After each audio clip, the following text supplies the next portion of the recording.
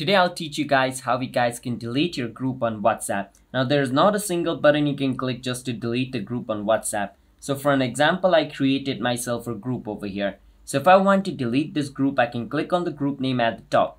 But you can see over here, there's not a button I can click to delete or close this group. What I can do is just exit this group. But if you are the leader or if you are the creator of the group, you have this special feature where you guys can remove people.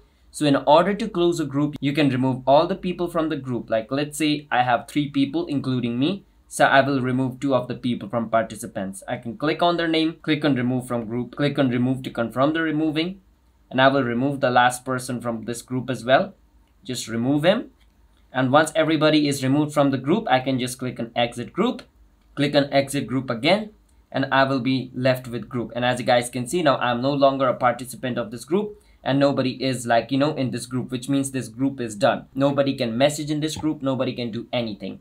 So that is how we guys can delete a group. If you exit the group, you can just hold on the name, click on delete group, click on delete group, and the group will be deleted just like that.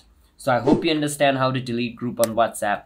Hit the subscribe to our channel one step. I'll see you guys next time.